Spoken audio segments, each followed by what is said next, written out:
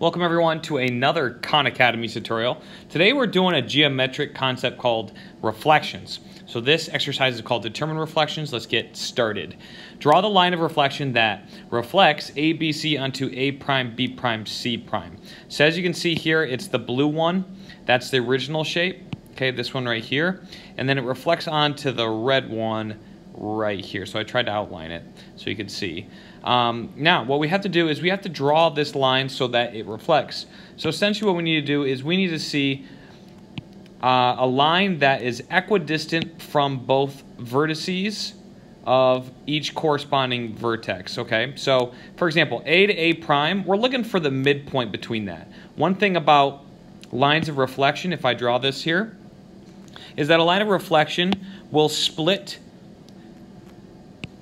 this distance in two so that those are equidistant, and then it's also perpendicular to the straight path between those. So that needs to be perpendicular, and as you can see here, if I were to draw this over here for B to B prime, this would need to be equidistant and also perpendicular. So, I mean, we can easily find it. We just have to essentially find the midpoint between A and A prime, and also between B and B prime. So let me go back to my drawing board, actually. So I'm going to erase this. Okay, and what we're going to do here is we're going to find the midpoint. Now, you can find the midpoint a couple different ways. You could find the coordinates of these two shapes. Call this one x1, y1, and call this one x2, y2. So that would be -7, comma, -6, and then this would be 1, comma, -6. And then you could plug that into the midpoint formula, which just says you add the x coordinates together, divide by 2, and you add the y coordinates together and divide by 2.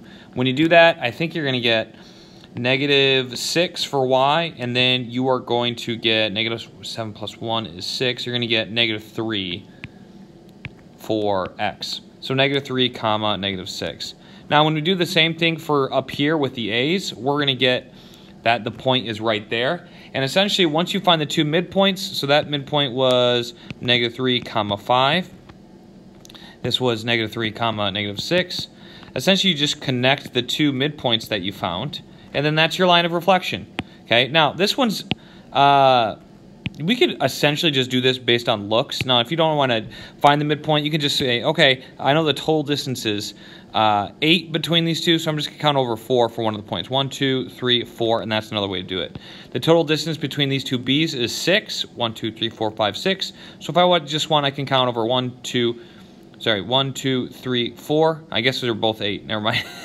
So this is 8. So I count over 4, and that's my line of reflection.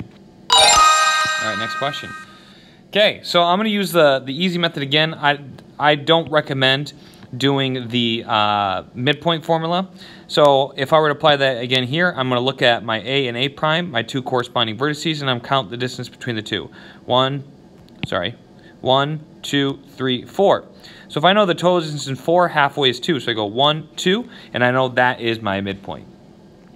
I'm going to do the same thing for B. So I'm going to go 1, 2, 3, 4. So 2 is my halfway point. So my line of reflection should look like that. Next question.